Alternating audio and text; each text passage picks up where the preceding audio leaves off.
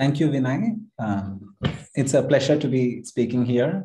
And again, thanks to RAM, Raising a Mathematician Foundation for having me speak. Okay, so maybe I will share my screen and then today's, I'm Nithin, and today's topic is communicating efficiently from a computer science perspective. What we mean by communicating efficiently. How do you efficiently send a message across? So the dictionary definition of communication is that it is the act or process of using words, sounds, signs, blah, blah, blah, to express or exchange information. So this is the crucial part. So you want to exchange information or you want to express your ideas, thoughts, feelings, etc. to someone else. This is the dictionary definition, right? One of the dictionaries. Now, today we will look at a kind of a broader definition. So here, communication is kind of defined as between one person and another person. Here we will look at a much broader definition of communication, transferring any kind of information from one point to another. And these points could be people, they could be computers, satellites, many things, right? And let's see how people do it in practice. And there are several ways to communicate, right? So the oldest way that humanity, humans communicated with each other is simply by talking. And we have so many languages, right? Like there are tons of languages in different geographical locations that evolved simply because humans always wanted to communicate. You have to tell another person what you're feeling. Maybe you want to convey that there is danger coming your way, or you want to transfer some knowledge. Maybe somebody hurt his arm and you want to tell them, hey, look, here is this plant that you need to use, to cure your wound or something, right? So humans used to talk. And then later on, like in the past 6,000 years or so, humans developed writing. They were writing on clay tablets. They used pictures to represent ideas, right? They used pictograms or pictures or symbols to represent ideas. And they wrote this down on clay tablets or parchments, or in India, I think it was mostly palm leaf manuscripts, and much more recently, paper, right? Paper and ink. Then again, much more recently, in the past 200 years, we developed really fast methods of communication. So people could send letters before that, and not everyone could afford to send letters, right? And telephone revolutionized communication. Telephone or radio, like there are other modes of communication. I'm just listing a few. And in the past, maybe 10 years or 15 years, not 10 years, sorry, past 40 years or 50 years, we developed email. And now you all have smartphones in your hands and you can, send text messages to other people, WhatsApp messages, you can do video calls, lots of things, right? By the way, there is a chat message. I'll take care of that. Okay, thanks. Okay. Yeah, so, there are more ways to communicate. Maybe you can, I want this to be interactive. So you can also share, other ways if I have missed out anything. I'm sure I have missed out some things, right? Yeah, there is a raised hand. Anushka? Yes, sir. For people who can't hear, who are deaf, we can use sign language to communicate. Very good. That's a very good point. Sign language, right? And for visually impaired, we can use braille. Braille, right? Sign language. Somebody sent in the chat, Morse code, telegrams, TV, radio. Morse code. Telegram, Morse code. It's good that somebody mentioned Morse code. We'll see that. Then TV, radio, right? So lots of means, right? And in some cases, it's one-way communication. In other cases, it's two-way communication, right? anyhow, so there is a raised another hand. issue that yeah. Is it okay if I call out names when there are raised hands? Yes. Yeah. Arya? Newspapers also. So I wanted to give another example of ways to communicate. So the computer cannot understand our language. So there is a binary language of zeros and ones, which helps it to understand our language. Yes, definitely. So that's a language, right? So language is one of the modes of communication, right? Definitely. Yeah, good. Okay. So now, in communication, brevity. What is brevity? Can somebody tell me the meaning of the word brevity? Means anybody? Krishna? Yes, short yet thorough. Gravity means basically the force that pulls humans down to the earth. Okay. Not gravity, it's brevity, right? So gravity is like the force that pulls you down to earth, right? But brevity means shortness, short and concise, but short of time. So maybe you're familiar with succinctness or short, brevity is shortness, So how do you communicate? Using as few words as possible, or as little a message length as possible. And this has always been considered desirable, right? Humans always wanted this. Yeah. So there are, compactness, quick, conciseness, to the point, everything. Great. And why was this desirable? Let's see. So in the pre-writing ages, there were still books, right? So can somebody mention one book that was, that has survived from pre-writing times? Maybe the Vedas. The Vedas, very good. So the Vedas have survived from the pre-writing times, right? So brevity, shortness in texts made memorization easier. The only way you could transmit a book or like a passage to someone else was if you actually memorized it. And people developed sophisticated techniques for memorization. And additionally, they also tried to shorten the things, so a book on medicine in a world where there is no writing, you will have to make it as short as possible so that people can really learn it by heart and, transfer it to other people, right? And pass it down.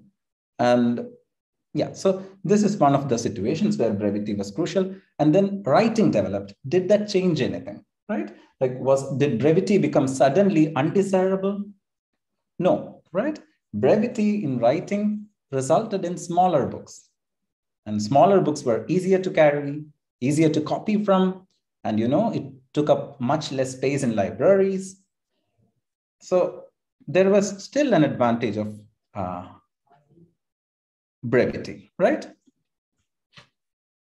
So, so in India, in particular in India, like a lot of the old books were written in metrical lines. The poetry was very metrical, and one reason is metrical poetry is very much easier to remember than if you write in prose, right? So it's harder to remember prose. It's easier to remember poems because, there is a rhythm and then you can just remember by heart, right?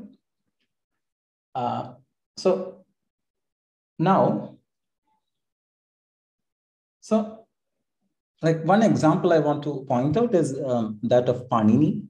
Panini is the father of modern linguistics. So his achievement is that, so this is a stamp that India government, published in respect for Panini. So Panini was a Sanskrit grammarian. He wrote down a prescriptive grammar of Sanskrit. People say he was a Sanskrit grammarian, and his biggest achievement was compressing the Sanskrit grammar so much. He represented the entirety of the grammar rules in just 4,000 rules. And I think the number of words in Paninian grammar is only 8,000 or something. And this was an amazing feat. And again, the reason why they did that, they really focused, the grammarians used to focus a lot on brevity, succinctness of ideas, because, you had to remember, you had to copy. And this was a difficult task. So,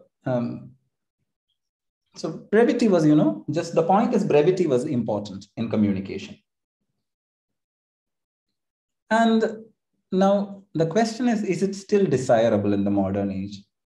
It's much easier to copy a text. We can simply scan the texts, or, there are automatic, so you can, so there is Google Lens with which you can just simply scan a page and then it will somehow convert it into the text. Even for Indian scripts, it's quite good.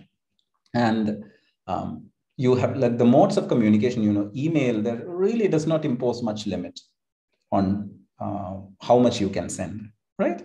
Or so you have much better modes of communication. Is brevity still desirable?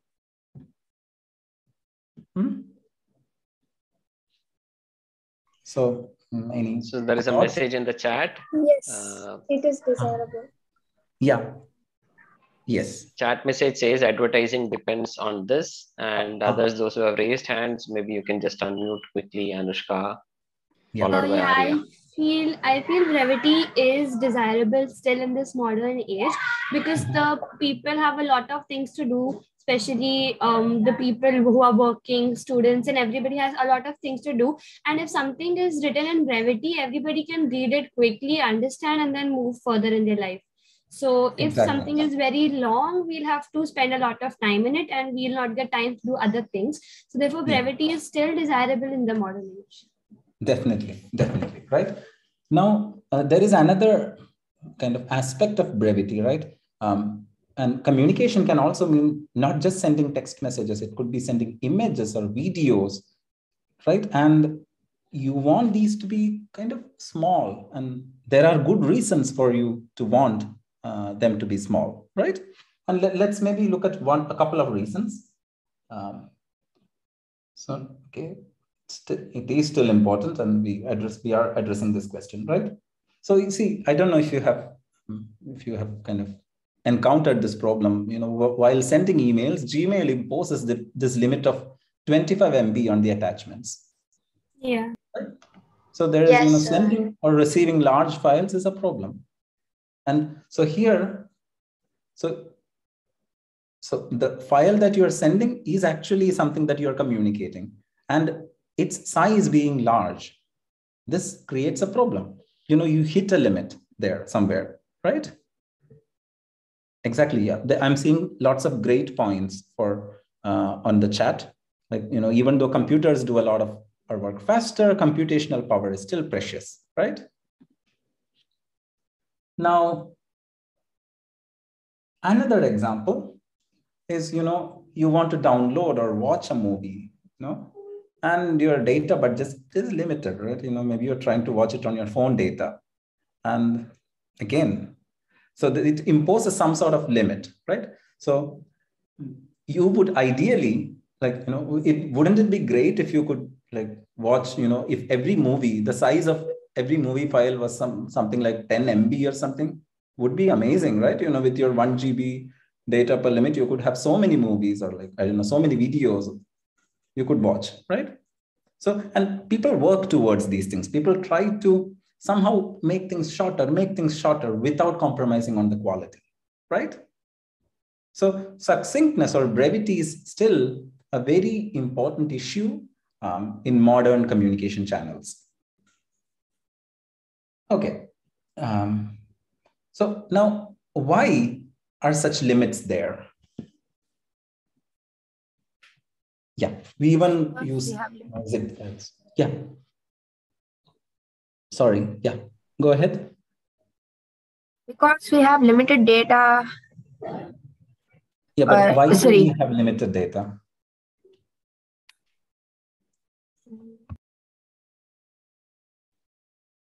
So, so this 25 MB is something that Gmail is imposing, right? And this, 1 GB limit on your phone is something that the phone company is imposing, right? Like, why do we have such limits? May I answer? Yeah. May So I?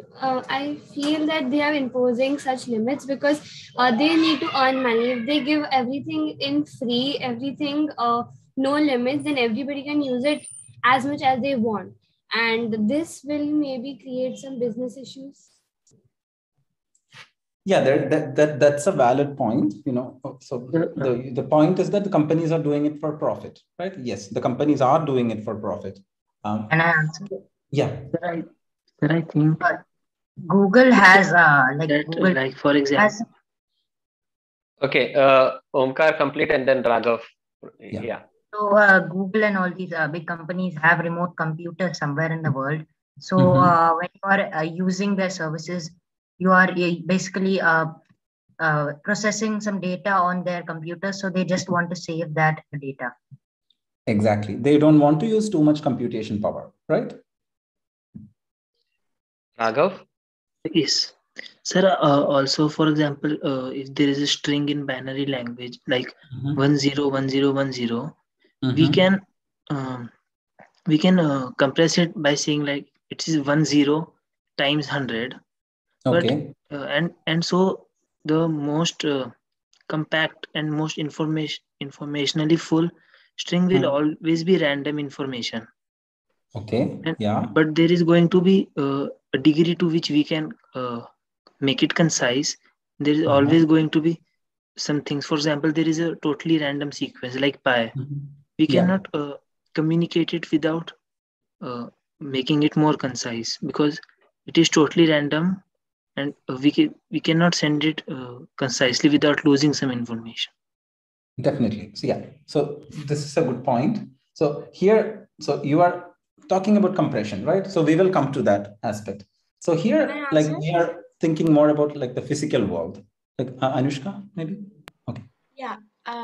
So I wanted to add that such limits are imposed because in our daily lives, everything that we use is finite, and there is a limit to which we can use things because that's our nature. Like for example, we cannot in the case of renewable resources, there is only so much that we can manage to use. So finiteness is important, and this is why I think such limits are imposed. Definitely. Right. So nothing comes for free. That's the point, right? So all of you are trying to say that communication has some cost, right? There is some cost associated with communication in the physical world. And, one aspect of the cost is there is an infrastructure that is necessary for communication to happen in the modern world. For example, there are these transatlantic, fiber optic cables that are laid under the ocean, right? And you need to routinely maintain these things. And even the installation is very expensive, right? The another aspect is that the communication also entails some energy use. And all of this is costly. So there was a mention of renewable energies, even energy sources, everything is finite, right? And the nature in some sense imposes constraints on how much we can do with the resources we have. So we need to be clever about how we communicate. So this all leads us again, so how do we shorten what we want to communicate? How do we communicate something as succinctly as possible, right? So this is all just motivational stuff, right? Just to kind of mention that this is really a crucial thing. Okay. Now, there is also, so far we mentioned about, communication between people, sending emails, watching movies. There is also much communication on a larger scale. For example, communication from satellites, right? So satellites every day send large amounts of data daily to their ground stations. And this data is mostly images of Earth's surface and is useful for understanding weather, climate, agriculture, urbanization, and maybe most importantly in the present context, climate change. So satellite data is very crucial in understanding climate change. And the amount of data can range up to 100 terabytes or more per day from one satellite. And just to give you some feel, like this corresponds to, I don't know, 470 to 100 hours of video, or, like some large number of digital photos, right? And the satellite has to send this to the ground station. And how can it do it? It can transmit these as, like some electromagnetic radiation.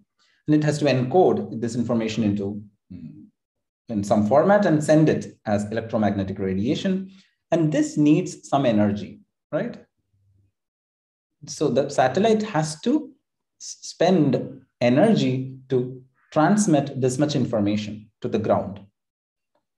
Now, the energy that satellite has is also limited, because the satellites mostly get energy by the solar panels attached to the satellites, and you cannot have as many solar panels as you want, because this is going to affect the weight of the satellite, and when launching it, it's going to be a problem. So there are lots of other constraints, and so this all imposes certain limit on how many bits, really, to be precise, how many bits can be communicated per day.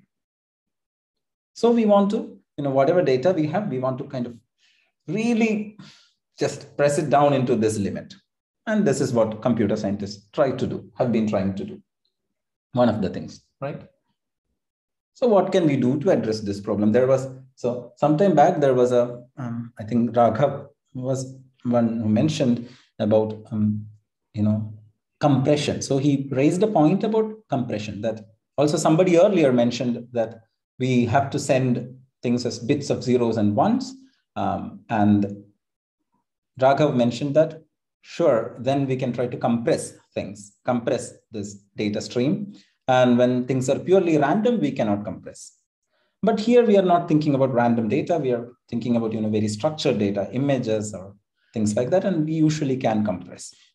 So the main thing that computer scientists have been trying to do is to develop schemes for compressing data. So develop methods for compressing data. And if this does not make much sense to you, don't worry. I will try to give you an analogy, which is not really communication related, but I think it's a good analogy, like to kind of explain what is compression and what do you mean even by compressing data, right? Okay. So let's think about the problem of transporting a bunch of chairs. Suppose you're a dealer, some kind of wholesale dealer of chairs, and you want to transport chairs from location A to location B. You have maybe, 100 chairs or something, and you want to transport chairs from location A to location B. What can you do? You can, hire some trucks and transport these chairs on the trucks. You could do several things. You could do this in multiple, at least two ways. One way is to take a truck and put the chairs, unfolded like this, load them onto the truck and send the trucks. So this way you can send at most maybe, 8 or 10 chairs, depending on the truck size. Here you are able to just send 4 chairs. You're somehow fitting only 4 chairs, right? But what is a smarter way to do? It's like this looks trivial, but this actually has a really crucial principle. Hold the chairs and exactly, you fold the chairs. Keep them on top of each other. Right. Or dismantle them and send, right? Dismantle them and then let people reassemble.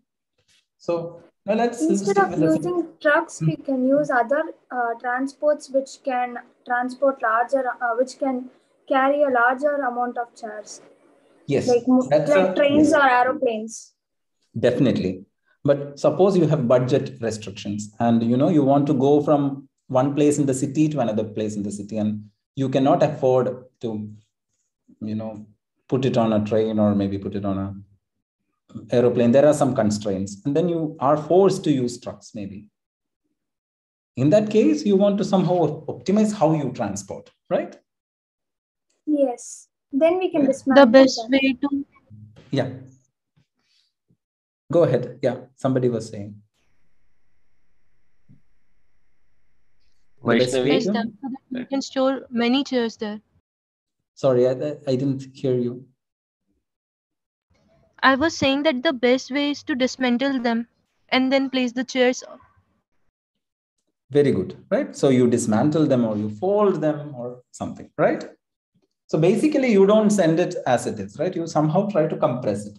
So, you can kind of compress things and then send many more chairs on the same truck, right? Keeping one over another. There are several ways, right? Kind of tightly packing these chairs onto the available space. Then you transport. So this way, you are able to transport many more chairs with the same cost. This is the crucial thing, with the same cost, you have the same cost restriction, but you're able to transport many more chairs by compressing them. And today's talk is going to ask this question in the context of information. Can we do the same thing with information being communicated? And we will see what to do, right? So the goal is to compress your information. Somehow you really compress your information before you communicate so that you can, why should we do this? So that more info can be communicated at the same cost.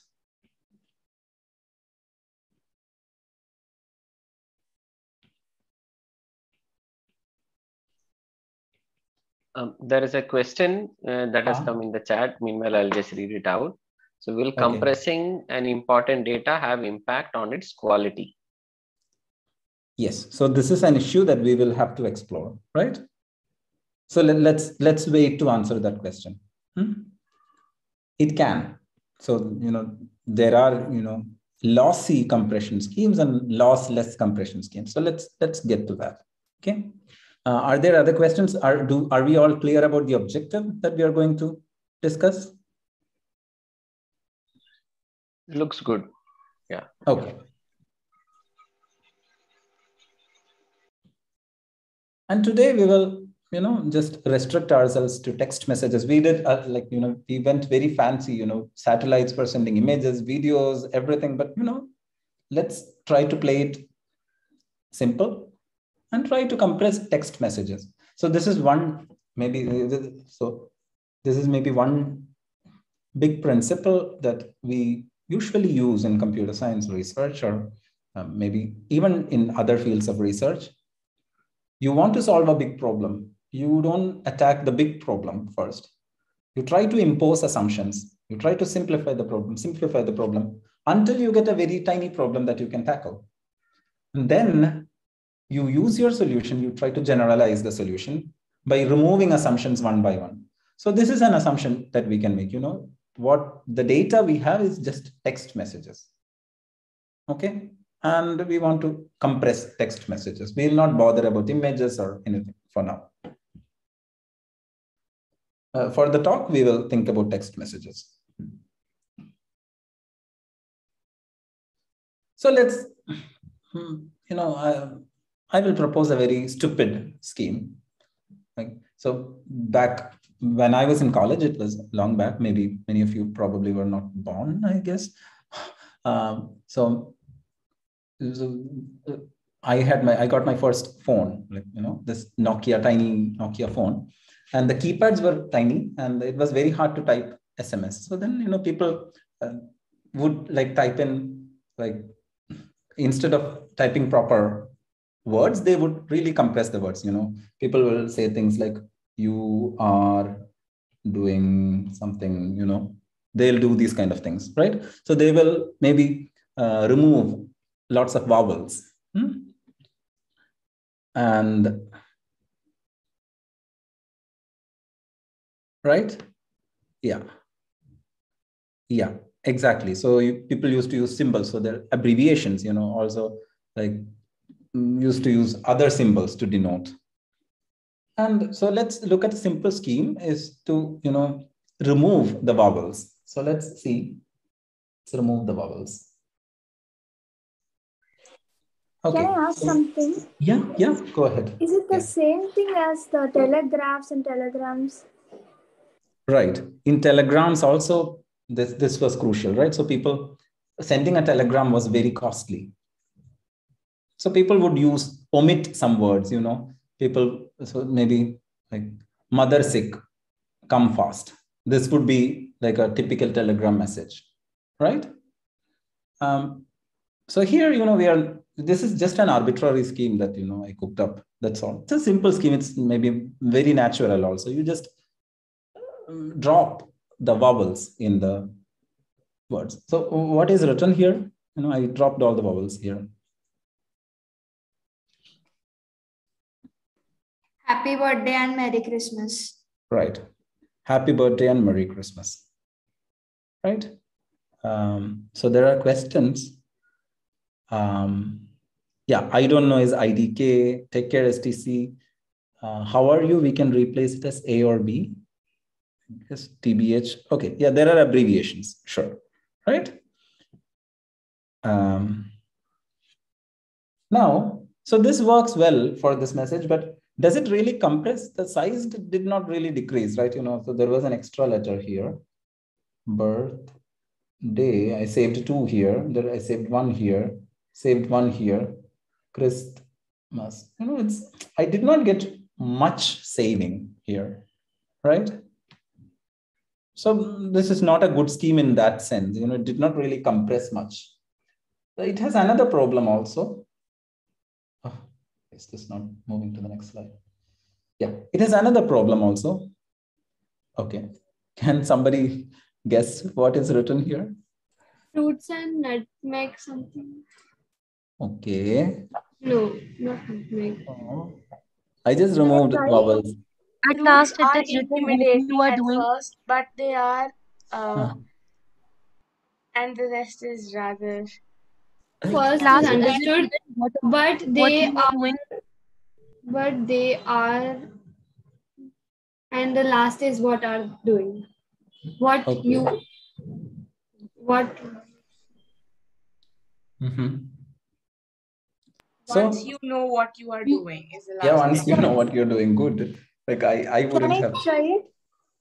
Fritters and nutmegs for something first, but they. Sir, fritters are intimidating at first, but they're.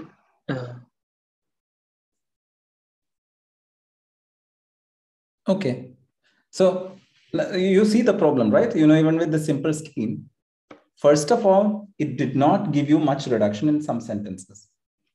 And some sentences, the quality was completely lost. You have no clue what this person is trying to say. So I can tell you what exactly I was trying to say. So exactly understanding problems. Or you also need, a context to understand. So this word is frittatas. Frittatas are, kind of an omelette, like a thicker omelette. So frittatas, and people guessed most of the words correctly, are intimidating at first, but they are easy to make.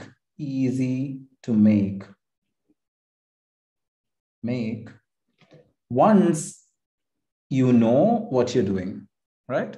It's a really useless piece of advice about making frittatas, but still, like maybe this person, the person who is sending it, is giving an advice, and this person is really, is going to spend hours trying to figure out. And once he figures out, he's much more angry because I wasted a lot of time and I got this useless piece of advice, right? So exactly. Also, several words can have same representation. Here itself, could be no or new. So this simple scheme really fails remarkably. But we learned 2 things. What did we learn? We learned that there are 2 features that we really desire in text compression. One is that we want to get considerable reduction in length. in representation length, right? And the second is that we should be able to decode the original message correctly and easily from the compressed text. Do we agree with these goals? Are we all in agreement? Yes. Yes, we are. Okay, great. So let's see. So rest of the talk, we will discuss a good scheme that is often used to compress text messages. And we will work through an example. That is how we are going to describe the scheme. I'm not going to just describe the scheme abstractly. We will really work on a specific example and see. So one simplification that we are going to make for the talk. Again, I said, like, this is one thing that we keep doing in computer science. We try to keep simplifying. So we simplified to the case of compressing text messages. Going to additionally make an assumption that the messages you want to send are written using ASDFGH, okay, just 6 characters. I can have such a simplification. For example, suppose I'm, one such situation would be, I'm actually transmitting DNA strings, right? And DNA strings use only 4 alphabets, right? A, C, G, T. So the message I'm sending is maybe, a subsequence of DNA strings. So I'm sequencing the genome of, a chimpanzee, and I'm very interested in this region of the genome that is kind of, that I think is related to some proteins related to, aging, let's say. So I'm going to send this part to somebody and I want to compress this, right? So here in the genome thing, I'm only using 4 alphabet. Like here, I'm just using 2 more. So my alphabet is 6, has length 6. There are 6 characters, no spaces, okay? No spaces. Okay. So a message could look like, something like this. And we will use this particular message and we will try to encode it. Okay, we will try to compress its representation. So the other aspect people already mentioned is that we don't send messages as it is. For example, how do you send an A? You cannot really send an A. All you can send is a 1 and a 0, right? On, off. This is all you can send. So first of all, we need to come up with some way to encode the message in binary, and then we want to see how we can compress it, right?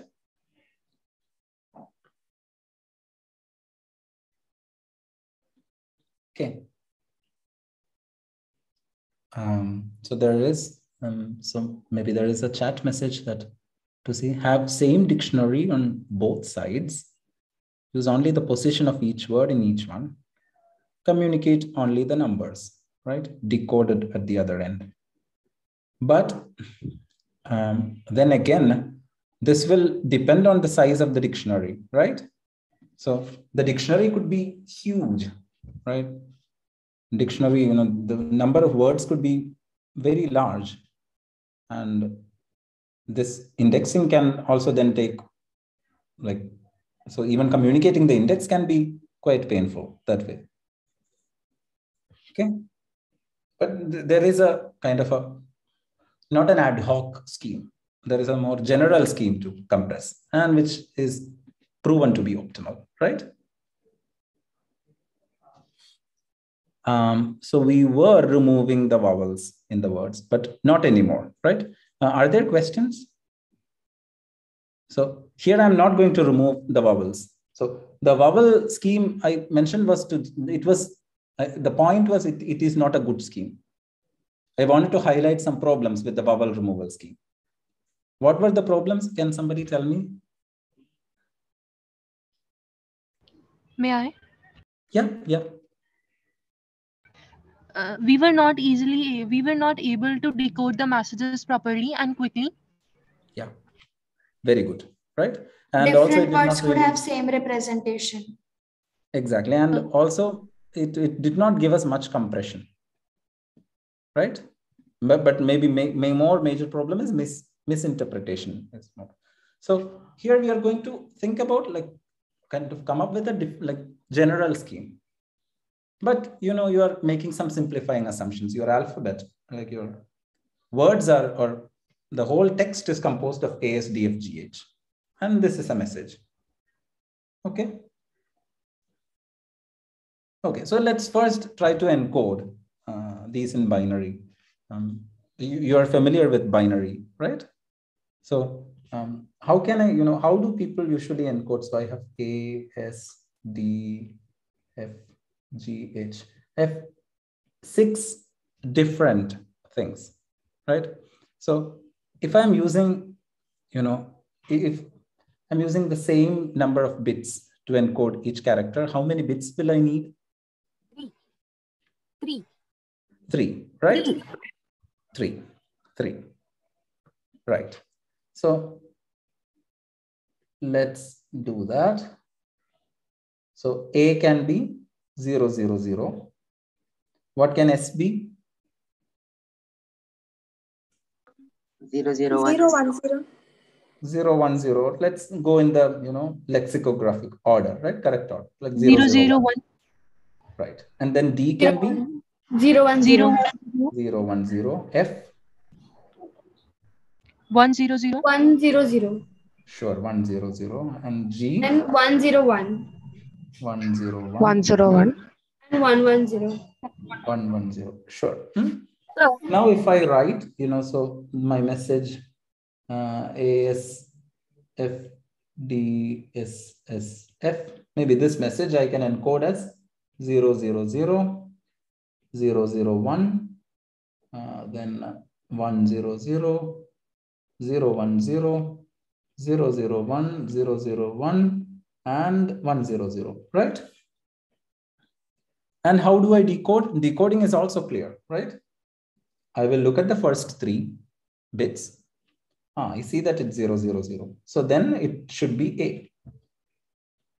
Then I look at the next 3 bits. It's 0, 0, 1. Okay, it should be S, right? So I can also correctly decode this way, right? So, very natural representation, right? Yeah, we missed out 0, 1, 1, but see, we did not use all the possible 3-bit things because we only have 6 characters that we needed to encode, right? We don't need to use everything. We just need to use different encodings for each alphabet, right? So if there were 8 characters, A, S, D, F, G, H, maybe Z and X, then we would have used up all the 8 encodings, 8 binary strings of length 3. Here we don't need to use everything, right? So this is some encoding scheme, right? So some way to represent these things in binary. And it's a good way, right? In the sense that, no, we don't compromise on quality if we encode this way, right? Is that okay? There is no compromise to quality done.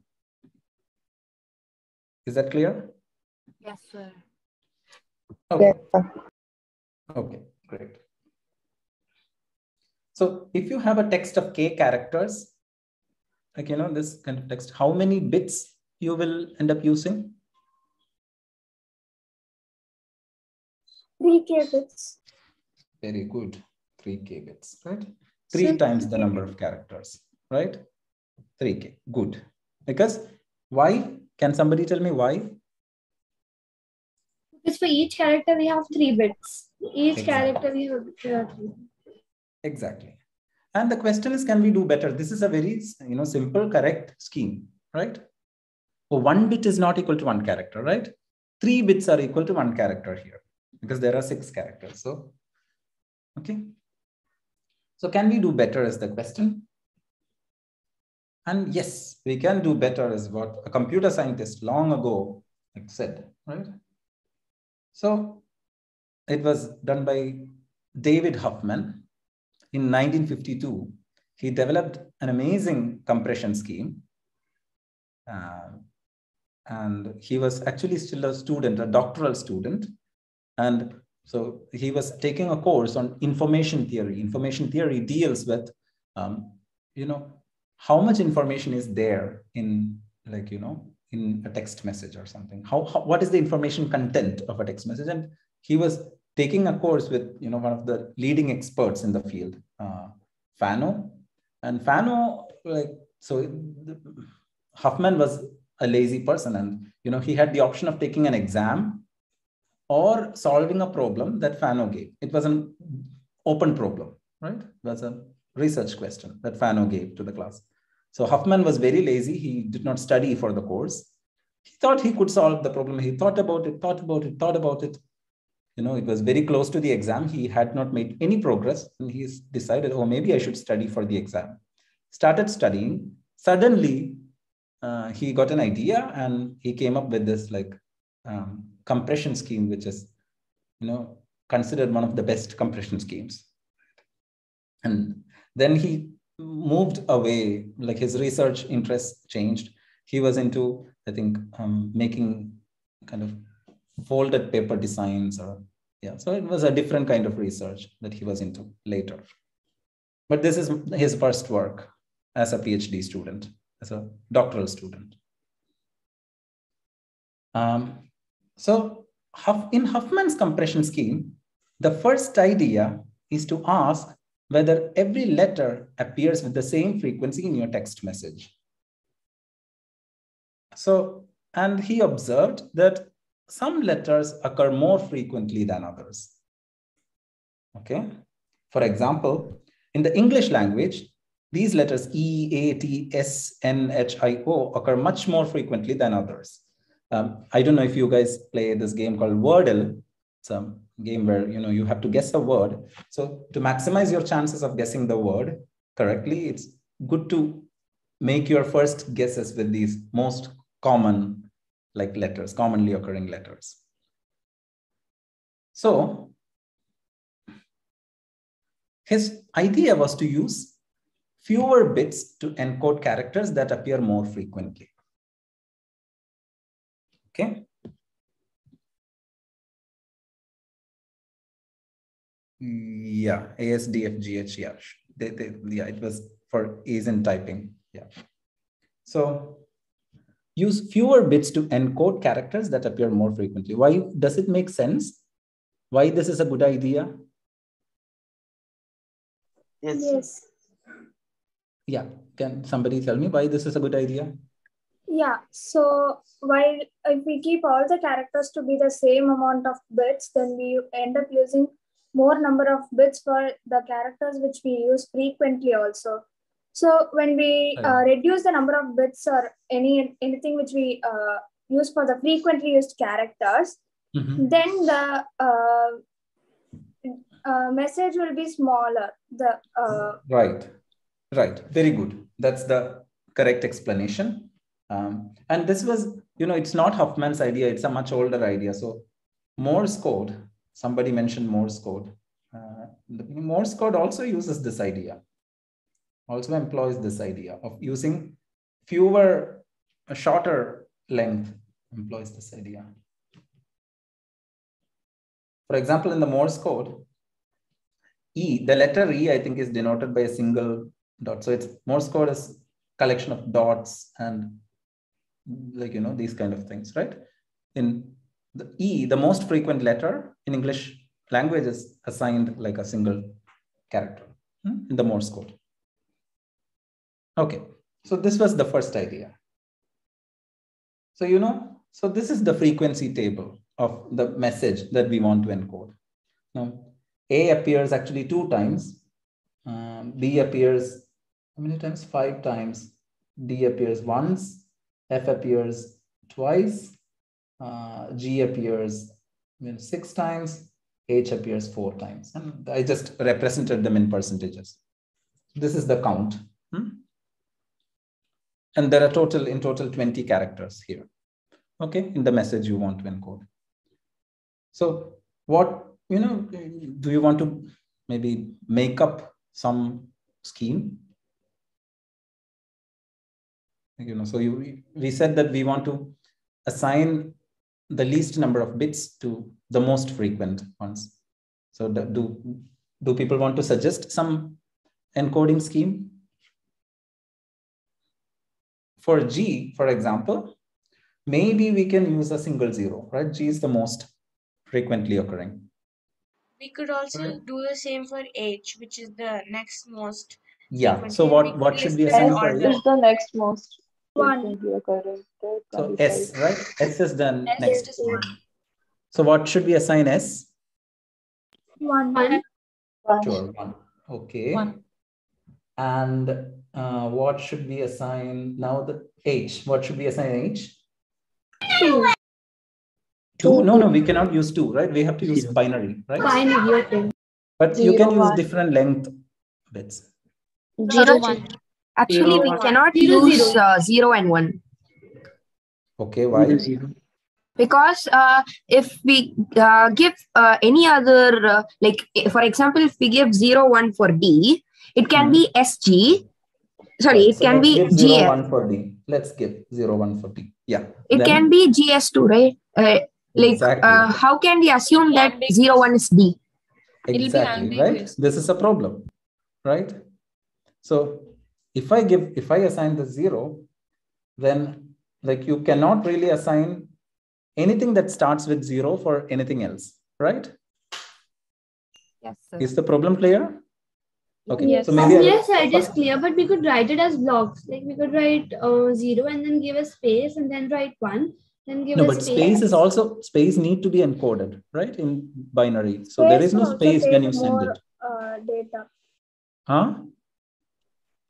Won't space also take up some amount of data or something? Yeah, and space is really another character. Even though we don't think of it as another character, space is really another character. That's why we said, we only have A, S, F, G, H, no spaces. So let's see, like with this assignment, let's see. Suppose the message I get is 0101. Okay. It could be 2 Ds. It could be D, G, S. It could be GSD. It could be GSGS, right? Yes, sir. There is no unique way for me to understand what was the message sent. This is a problem, right? So we cannot simply just use this idea and assign arbitrary things, right? So, yeah. So Huffman had a very clever idea. Let's see, let's walk through his idea, what he did. So, okay, sure. So, we discussed your scheme already, right? And we saw why there was a problem, right? So Huffman's idea is, it's very nice. So he was building some kind of a structure based on this information. So what he did is he took the least frequently occurring 2 characters. So, here it's, let's say D and, okay, maybe D and A. So D and F is also fine because F and A have the same frequency. So it really doesn't matter which one we pick. Okay. And he made a figure like this.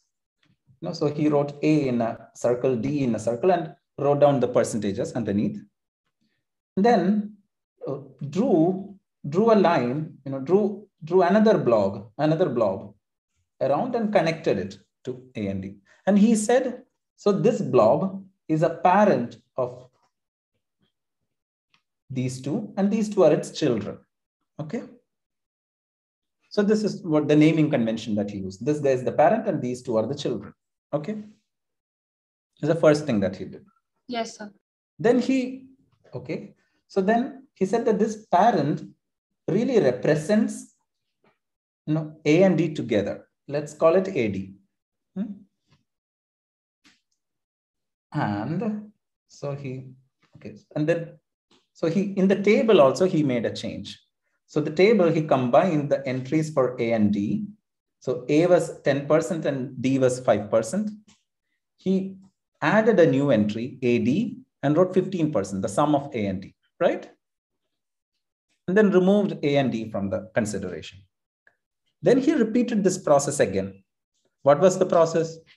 He figured out which 2 rows had the least frequency. So which ones have the least frequency here in this new table? AD and F. AD and F, right?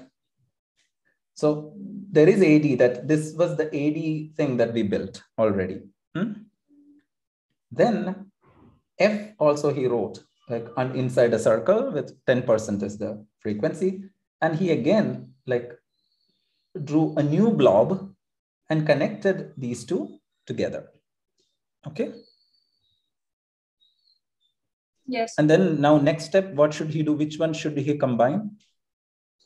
AD and F, which AD gives and F. AD and F. 25. Right. So ADF will be 25%, right? The table is going to be edited like that.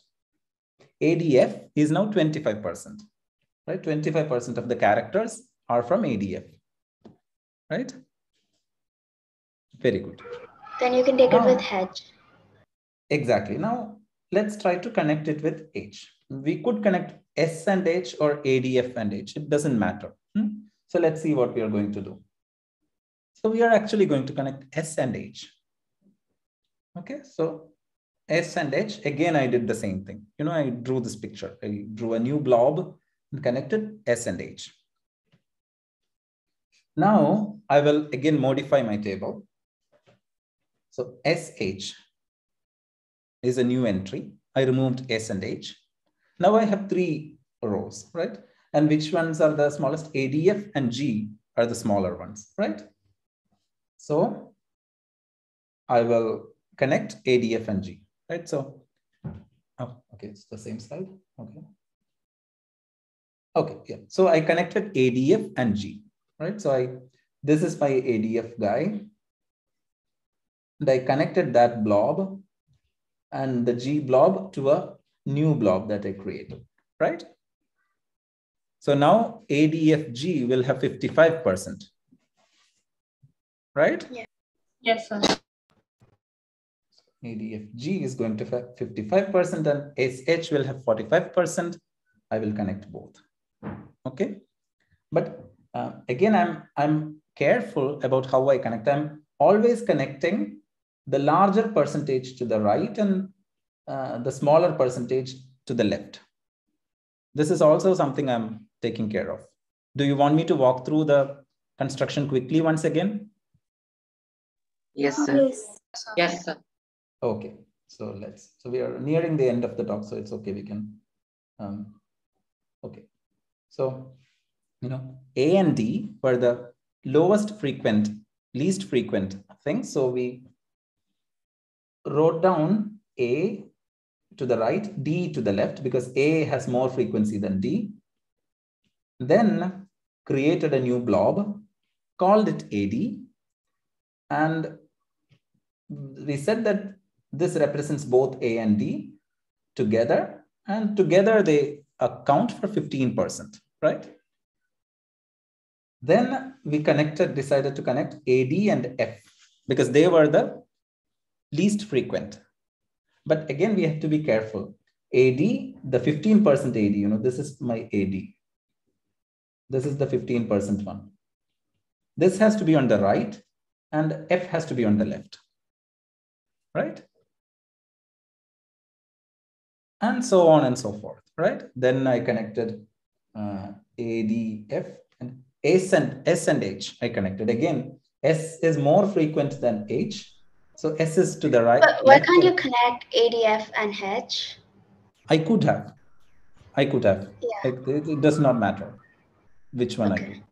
Okay. Okay. And I keep going. No, so I saw, right? And finally, we have this big picture. And this we call a tree, actually. Okay. So this kind of structure is called a tree. Why? Because it looks like an inverted tree, right? This is the root of the tree. If you think of this as the root and these as the leaves, right? This looks kind of like a tree. It's called a tree. And you know, there is a parent and each parent has 2 children. This is called a binary tree, in fact. It's called a binary tree. And there is a reason why it's called a binary tree. So after constructing this, what Huffman did, you know, so now he constructed this beautiful tree, but why? there is a reason. So the reason is that he came up with an encoding on the basis of this tree.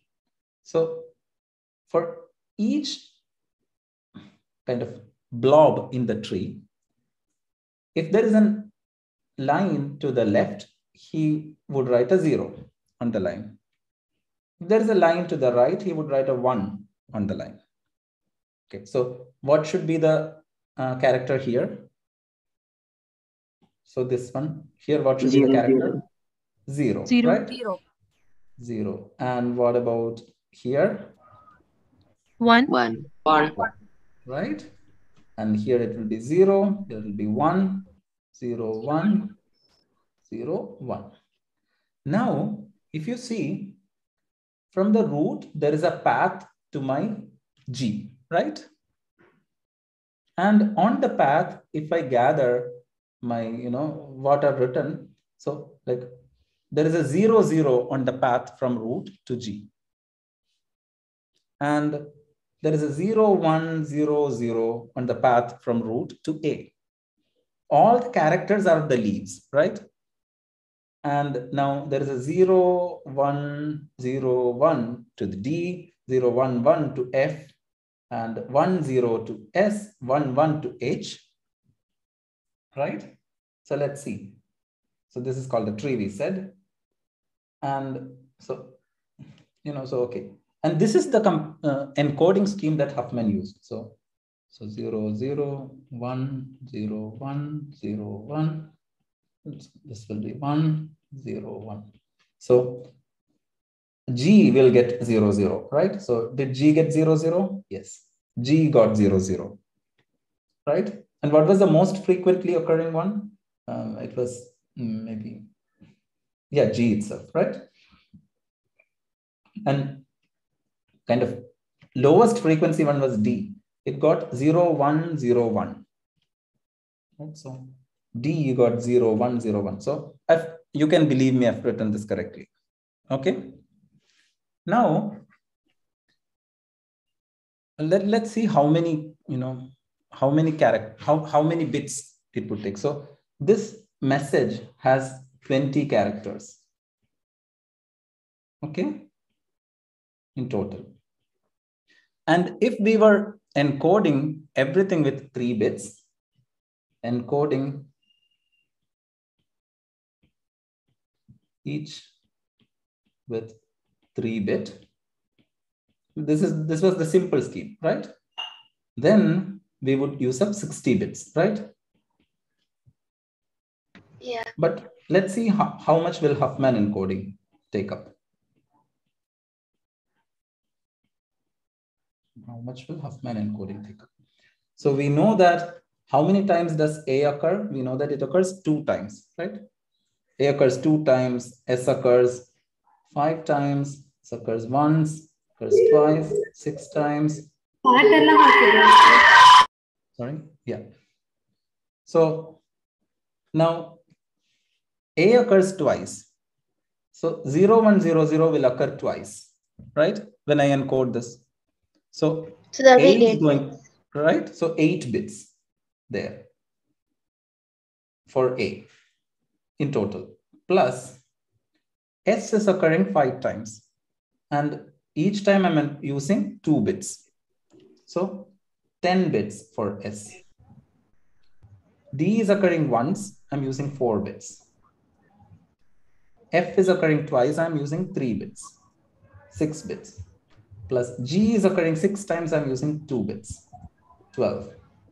Plus H is occurring 4 times, I'm using 2 bits, 8 bits. What is the sum here? 48.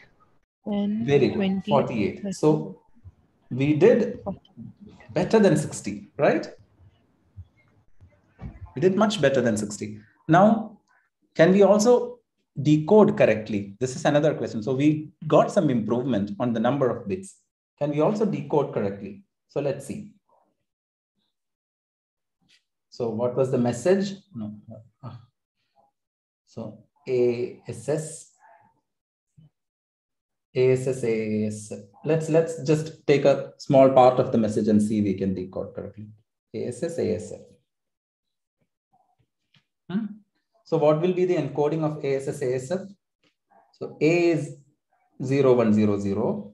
So 0100. S is going to be 10. Again, S is 10.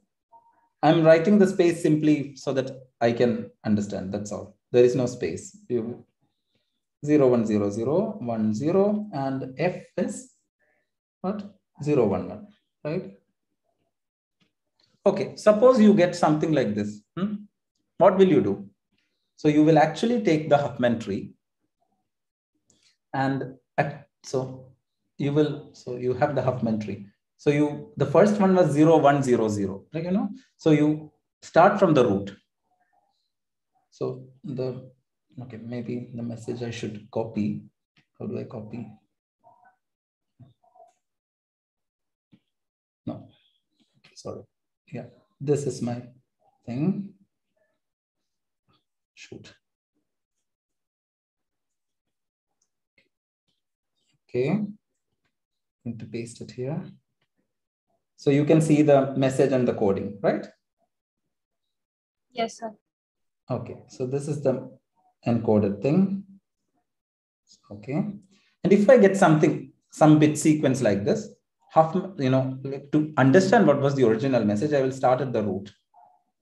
So the first character is a 0.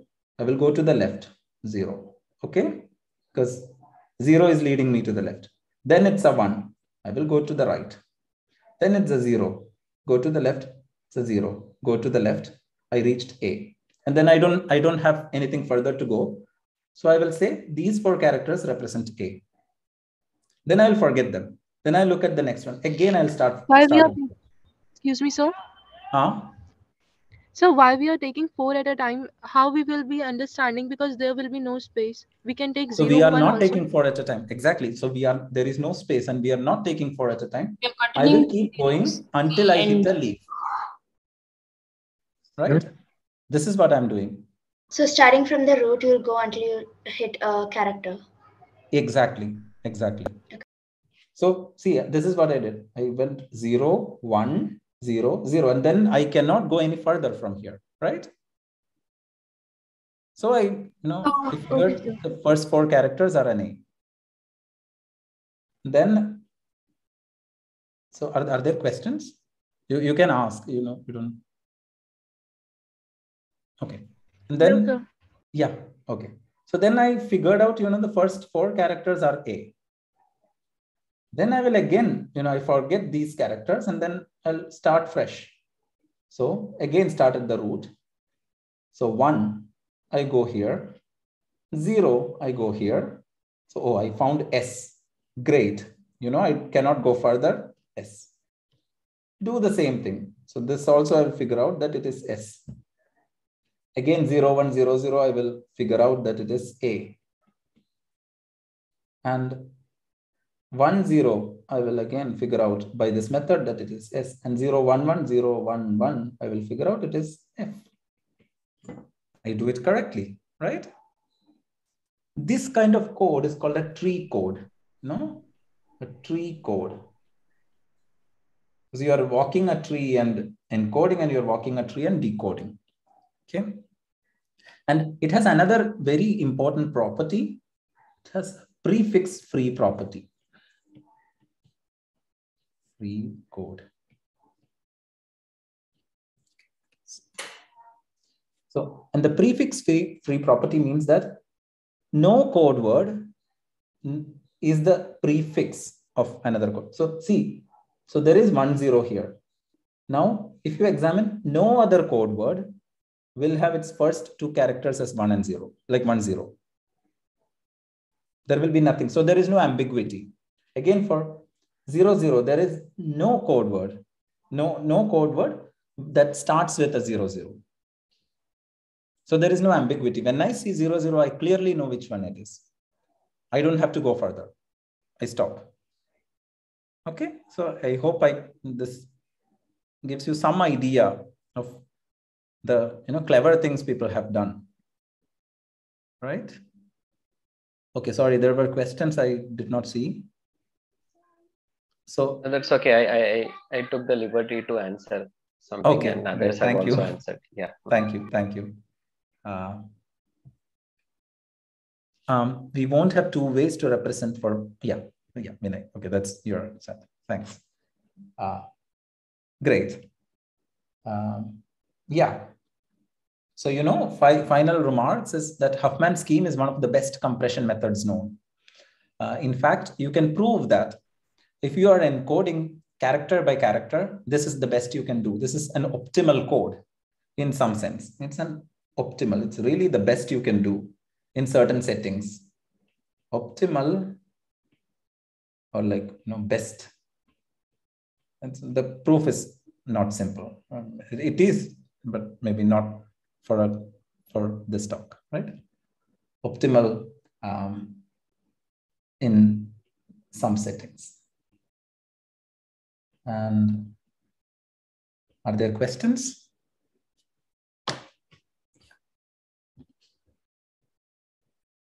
Yeah, that's all. You can do a raise hand if you have questions. So there was one question that came in the chat to which I just answered yes, that we will have the tree with us when we are, or the computer will have the tree with it when it is decoding, right? Yeah. So both sender and receiver will have the tree. Right. Yeah. So it's how will the computer know, that it has reached a end point or a leaf? How will it know that it has reached a leaf? There has to be a so a leaf does not have a child pointer, right? So each node in the tree, so if you look here, each node, internal node has 2 pointers, or it has a right child and a left child usually. And if you reach a place where there are no child pointers, then it's a leaf. Then you are at a leaf. You are stuck there. There is no way to go further, right? Yeah. So algorithmically implementing this it's a different question altogether, right? Because then you have to think about how efficiently you can implement. That will require some kind of data structures. Because how do you even figure out what is each time you have to figure out the 2 minimum frequency blobs, right? How do you do that? These are all interesting questions, and for which there are very efficient solutions. Yeah. Is there any proof for this? Oh yeah. These are mathematically proven, but okay. Yeah. So I can try to find a good resource and maybe share with Vinay that he could share with all of you. Yeah. Numbers are more than letters, sir. It takes more space than letters. Sorry? Sir, numbers are more than letters. Then letters take more space, sir. So here letters are only 20, sir. But when we write in numerical forms, it takes 48 of them. Then numbers take more space than letters. Yeah, I understand your question. So the problem is that the only way we can send letters is via binary, right? So this is the only language that finally computers understand. Everything has to be put into zeros and ones. So so I understand your question. So there are only 26 letters, right? And maybe so when we write on paper, it's much easier to write as a so this. When here itself, when we wrote on the slide, the message ASF takes up very little space, but its binary encoding, even with the Huffman thing, it looks like it takes longer space. But unfortunately, this is the only way we can encode any information. Everything has to be encoded into binary, right? There is no other way. And this is why, humans have other forms. We have higher abstractions, we say. This is why we use symbols. We use symbols to kind of reduce the length of what we write. But in communications involving computers, it's a different matter, right? Does that answer the question? Okay, sir. Okay. Yeah. Joshua? There's the like, how do you represent like numbers? Okay, like, can you use like Benford's law, or are like all numbers like equally likely to come like in a sequence, unlike letters? So this depends on the specific message you are looking at, right? So in these situations, to be able to use Huffman coding, both the sender and the receiver has to have some prior idea of the relative frequencies of the various characters that are going to come up in the message. For example, like English language is a very good example here. You know, we said in English language, it's kind of well understood, like what are the frequencies of each letter. So any text you take, you know, some random Wikipedia article, if you actually sit and count the number of characters, you know, and then make a frequency chart, it will most likely match with the general frequency chart for English language. So this is something you could look up on Wikipedia, you know, letter frequency in English language. So when you want to encode English language text messages using Huffman coding, you actually you can do it very efficiently because both the sender and receiver know that it's an English message coming in.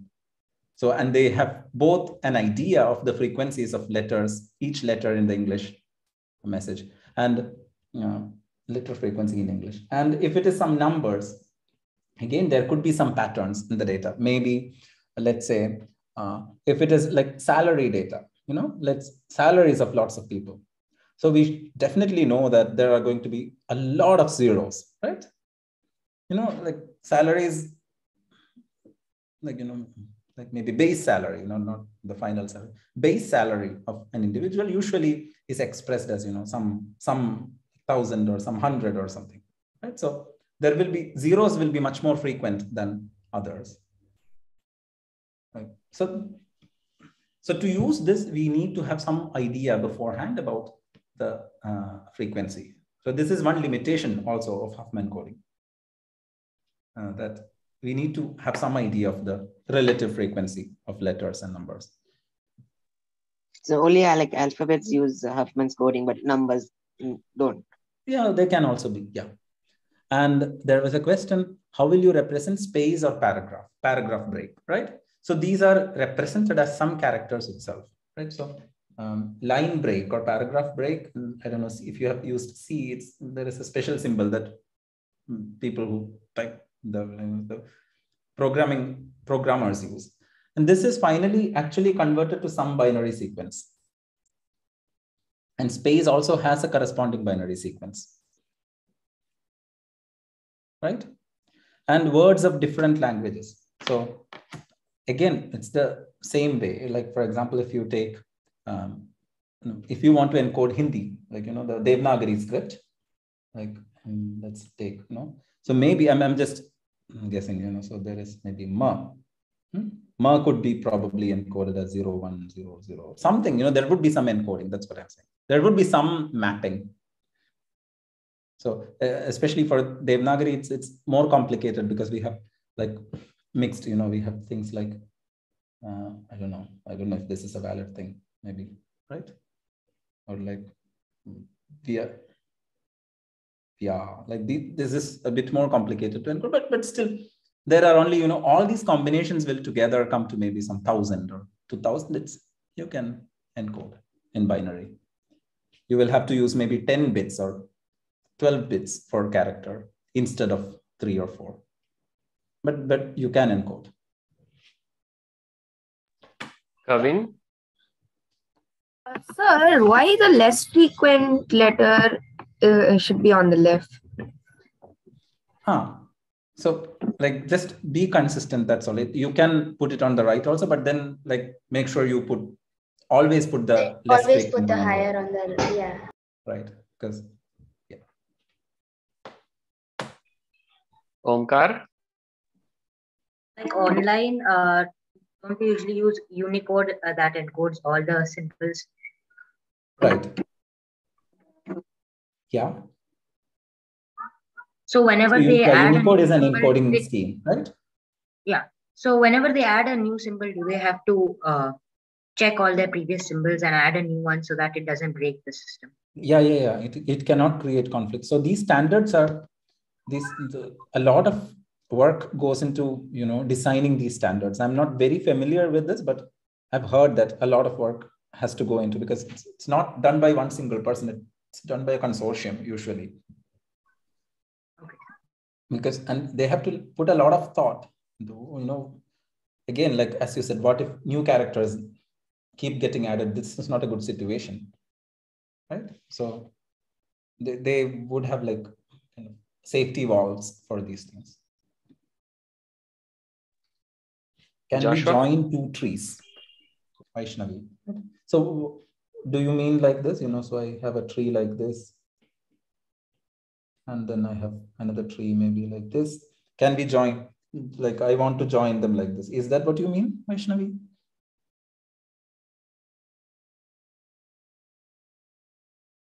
Okay. Yeah. Yes, there is. Yes, you can join two trees. Definitely. So if there is one more element, of course. If there is one more element, of course. Yeah. If you want to join, you have a way to join. Usually, when you maintain trees, you keep in the memory, you will have a place that points, that has the address of the root. And for the other tree also, there will be a place in the memory where you store the address to the root, right? And then, you are going to create a new root. So you're going to create a new node.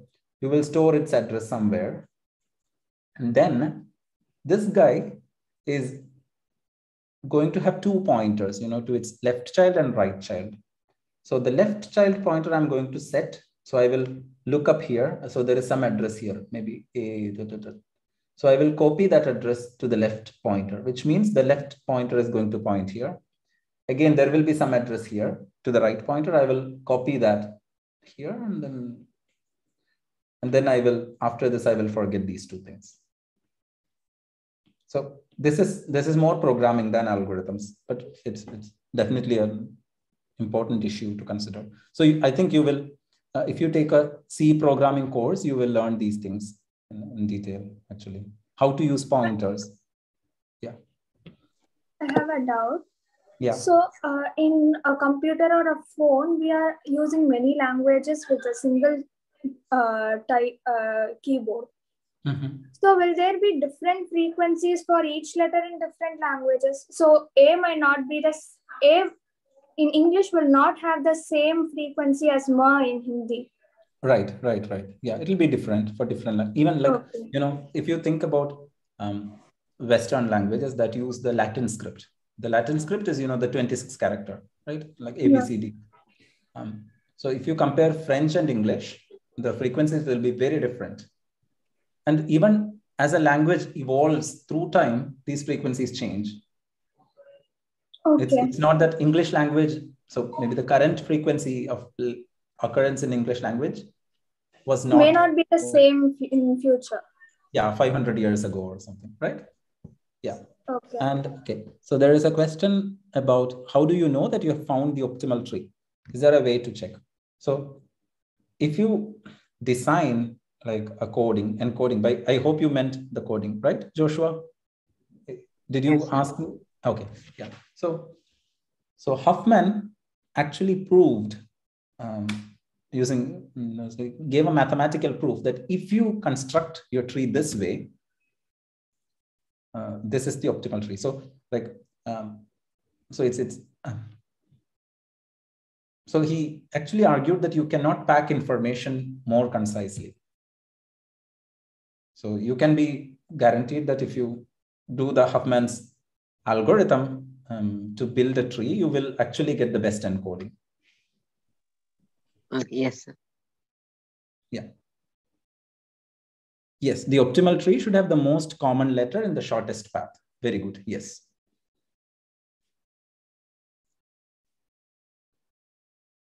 There are other questions.